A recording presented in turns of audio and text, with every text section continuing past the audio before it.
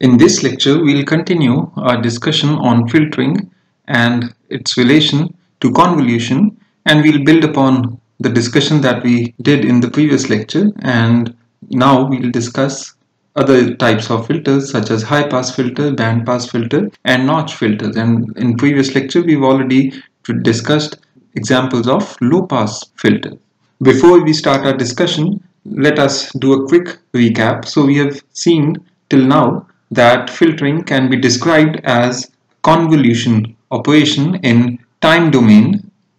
where we take the input signal u of t and convolve it with the impulse response function of the filter, and impulse response function denoted by h of t is characteristic of the filter. Because convolution is not so straightforward to understand, it is easier to understand the filtering process in the frequency domain, because convolution in time domain is equivalent to multiplication in frequency domain, where we multiply the Fourier transform of the input signal with the Fourier transform of the impulse response function of the filter, and the Fourier transform of the impulse response is called the transfer function denoted by capital H of omega. In the previous lecture, we looked at the example of an ideal low pass filter which can be designed by choosing the transfer function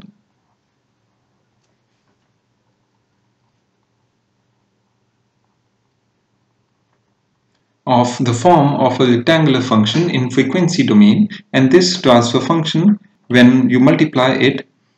with the Fourier transform of the input signal in frequency domain, then it cuts off all frequencies having a magnitude greater than omega c, because h of omega takes on zero values for frequencies whose absolute values are greater than omega c, and for all frequencies having magnitude less than omega c, they pass through unchanged, because h of omega is equal to 1 within the range minus omega c to omega c. That is how we have seen that the low pass filter works, and we also saw in the previous lecture that filtering with the low pass filter can also be thought of as convolution in time domain, where the impulse response function h of t is the inverse Fourier transform of the transfer function h of omega, and therefore it's a sinc function. More specifically, h of t, that is the impulse response of the ideal low pass filter, we have seen in the previous lecture, is given by omega c over pi, where omega c is the cutoff frequency, times sinc omega c times t. And recall that the sinc function is defined as sin x over x. So we have already seen in the previous lecture how an ideal low pass filter can be constructed by designing the transfer function, and we then saw a practical example of low pass filter. So now let us look at the example of an ideal high pass filter. The ideal high pass filter is exactly opposite of the ideal low pass filter.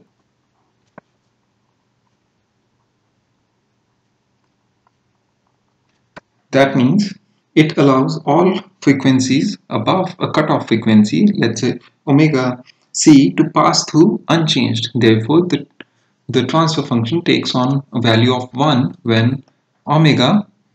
has an absolute value greater than omega c, and it eliminates all other frequencies having an absolute value less than omega c. So here it takes on zero value in the range minus omega c to omega c. As we can see, this is exactly opposite of what an ideal low pass filter is. Therefore, the transfer function of the high pass filter, which will denote as high of omega with a capital H, because this is the Fourier transform of the impulse response of the high pass filter. So that's why following our notation, we'll denote it with a capital letter. And this can be written in terms of the transfer function of the low pass filter. So we can write this as 1 minus h of omega. Therefore, the impulse response of the high pass filter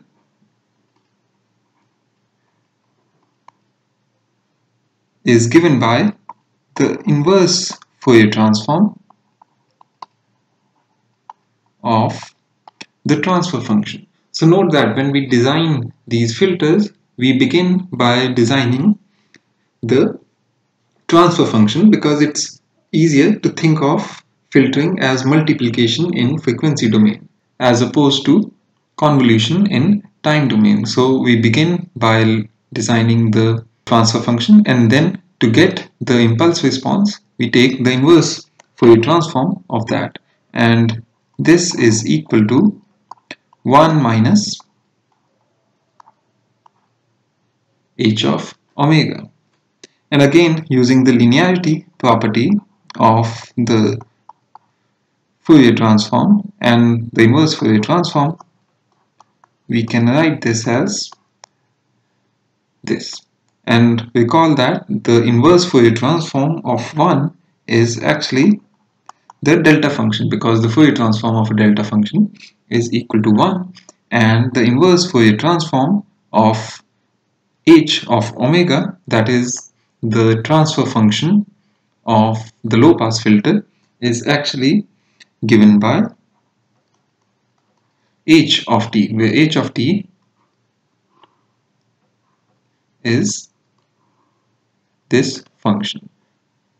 So this is the impulse response of the high pass filter. So essentially it's a delta function minus the impulse response of an ideal low pass filter. So now if we take a signal u of t and convolve it with the impulse response of the high pass filter, we can see that we get u of t convolved with delta of t minus h of t, and this is equal to, so convolution of a function with a delta function gives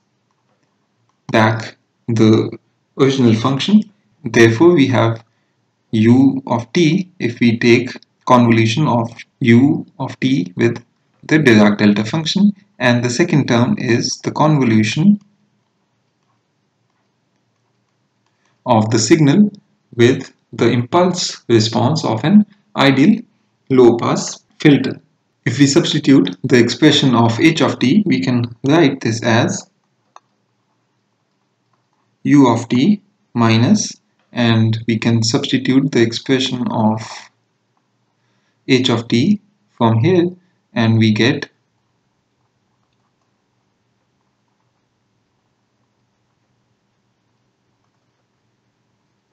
this convolution integral.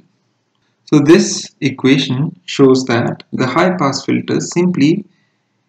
subtracts that part of the signal having frequency less than omega c, and that is this part, from the original signal. That is, the high pass filter is exactly opposite of an ideal low pass filter. That means if we had an input signal u of t and we filtered it using a low pass filter, this is what we would have got. That is the convolution of the signal with the impulse response h of t. But if we have a high pass filter, then that filtered signal that we would get from the low pass filter, that is this one, we subtract from our original signal, and that is what a high pass filter gives us. And high pass filters are used in instruments which have very low frequency noise or drift, and a common example that comes to my mind is that of an accelerometer, where you measure acceleration but there's a very low frequency drift in the accelerometer which you need to remove, particularly when you need to integrate acceleration signals to get velocities and position. Because if that low frequency signal remains in your acceleration measurements and you integrate once to get velocity or integrate another time to get position, then that low frequency component will lead to erroneous prediction of velocity and position. So recall that in the previous lecture we've seen that an RC filter that is given by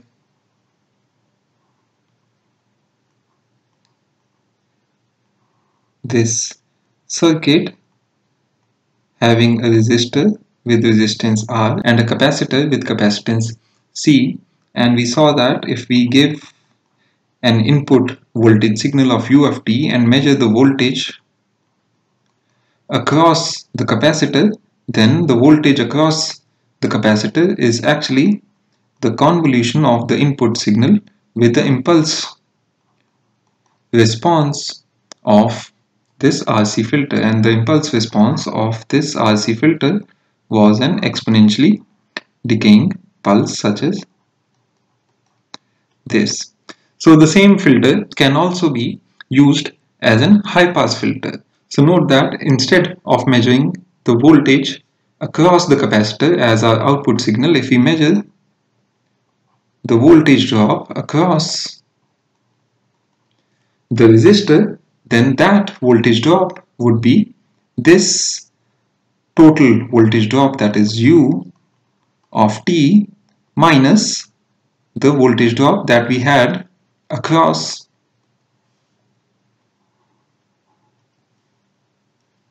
the capacitor, that is the convolution of the input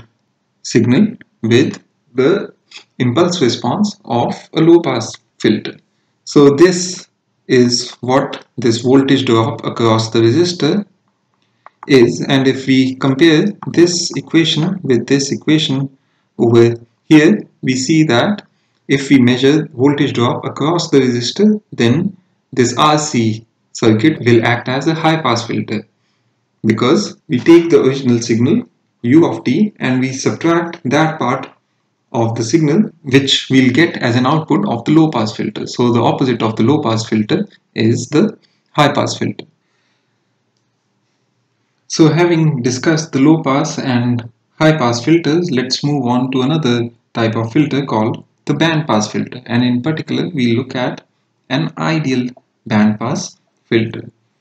As the name suggests, the band pass filter allows frequencies in a particular band to pass through unchanged and eliminates all other frequencies in the signal. That means if we look at the transfer function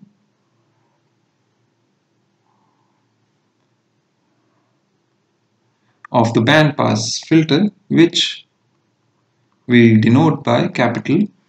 B of omega, then it should allow frequencies that are in a particular band to pass through unchanged. So the transfer function for a band pass filter should look like a rectangular function that has been shifted, so that, let's say, if this transfer function is a rectangular function that is centered around omega naught, and this we can cutoff frequency can be given as omega naught plus omega c, and this cutoff frequency on the left hand side is omega naught minus omega c. And note that we are dealing with real signals, so if we try to represent real valued signals in terms of complex exponentials as we do in Fourier transforms, then we'll also have negative frequencies, and therefore when we design this band pass filter, we should also allow frequencies that are negative but still have magnitude between this range omega naught minus omega c and omega naught plus omega c to pass through. Therefore, we have another rectangular function over here that is centered at minus omega naught, and these frequencies are minus omega naught minus omega c and minus omega naught plus omega c. So the bandpass filter will allow frequencies within this range and this range to pass through unchanged and will zero out all other frequencies in the input signal upon multiplication with this transfer function with the Fourier transform of the input signal. The transfer function of an ideal bandpass filter can therefore be described by this equation,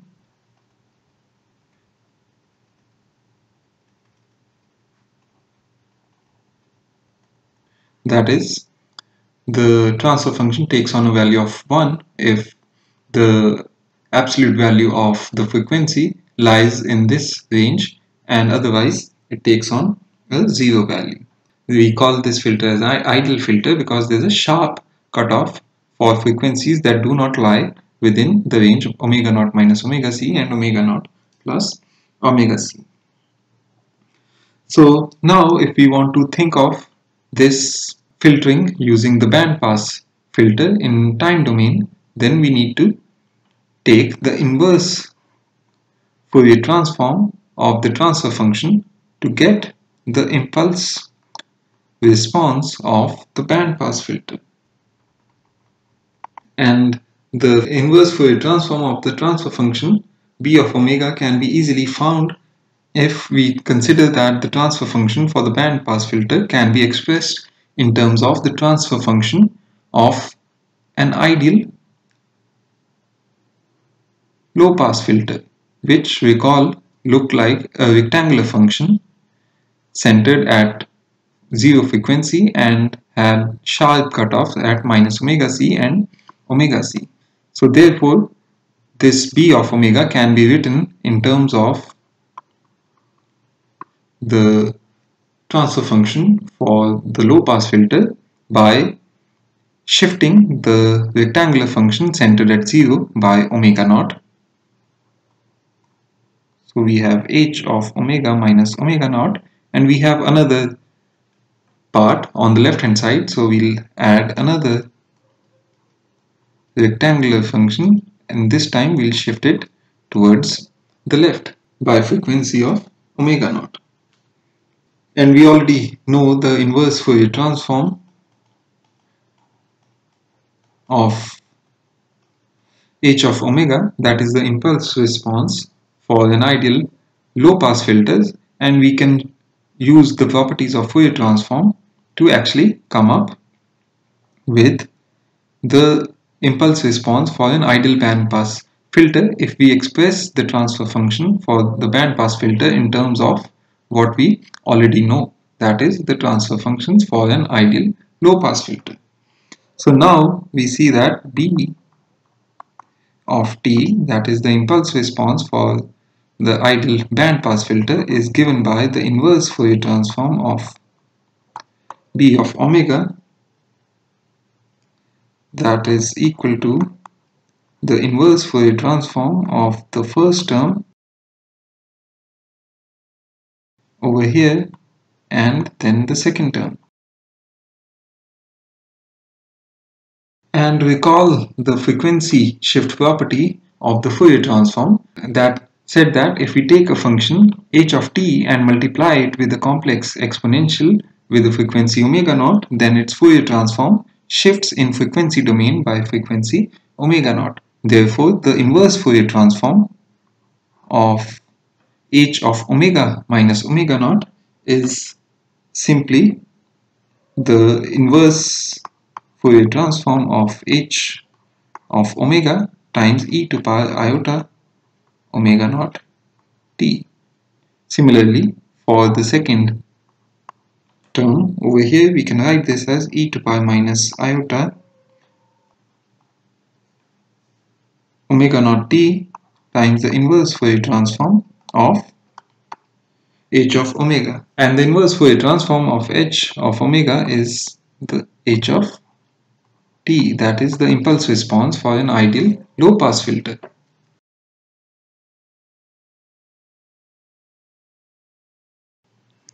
Therefore, the impulse response for an ideal bandpass filter is given by h of t times e to power iota omega naught t plus e to power minus iota omega naught t, and this is simply 2 times the impulse response of an ideal low pass filter, that is h of t times cosine omega naught t. And recall that h of t was omega c by pi times the sinc function. Therefore, b of t is given by this.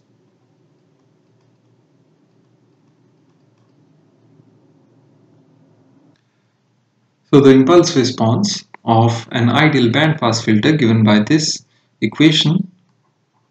over here is shown in this figure, where this function b of t has been plotted for omega c equals to 1 and omega naught equals to 10. That is the corresponding transfer function looks something like this.